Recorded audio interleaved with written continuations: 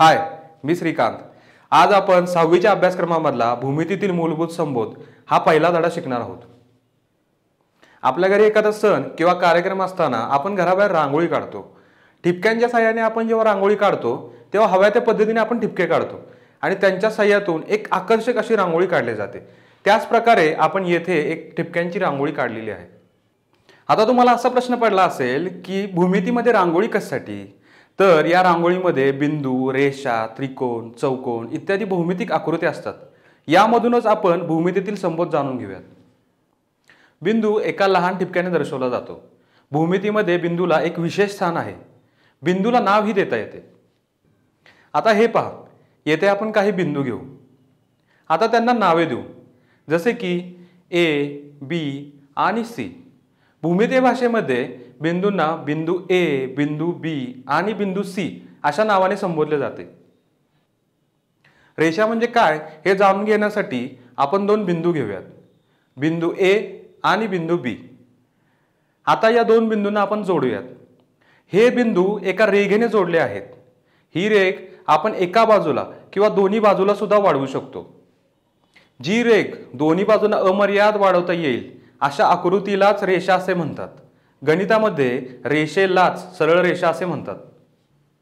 रेषाखंड हा रेषेचा एक लहान भाग असतो किंवा रेषेचा एक छोटा तुकडा असतो, कारण रेषाखंडाला सुरुवातही असते आणि शेवटही असतो।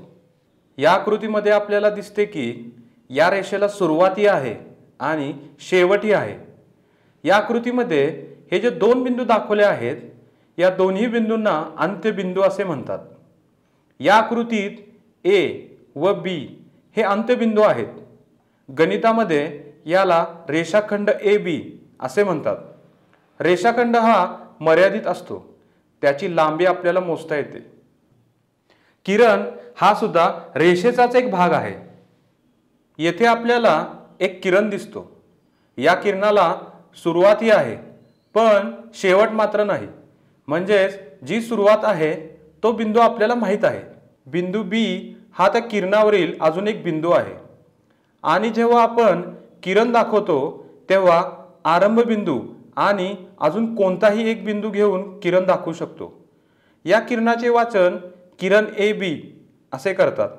हेच आपण ए बीच्या डोक्यावरती एक बाण म्हणजेच असेही दाखवू शकतो। किरण ए बीचे वाचन किरण बी ए असे करता येत नाही।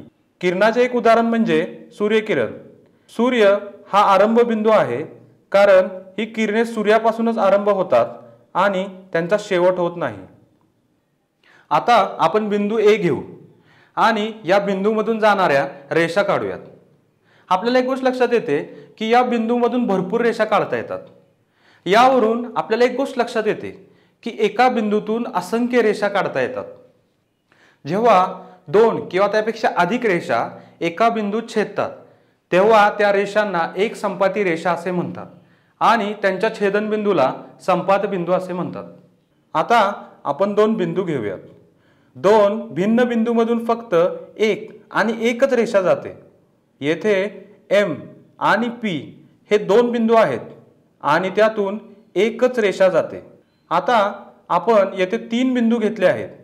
या तिन्ही बिंदूतून एकच सरळ रेषा जाताना दिसते। जे तीन किंवा अधिक बिंदू एका सरळ रेषेत असतात त्यांना एक रेषीय बिंदू असे म्हणतात। आता येथे आपण अजून दोन बिंदू घेऊ, बिंदू एक्स आणि बिंदू वाय। हे सर्व बिंदू एका रेषेत नाहीत। जे बिंदू एका रेषेत नसतात त्यांना नैक रेषीय बिंदू असे म्हणतात।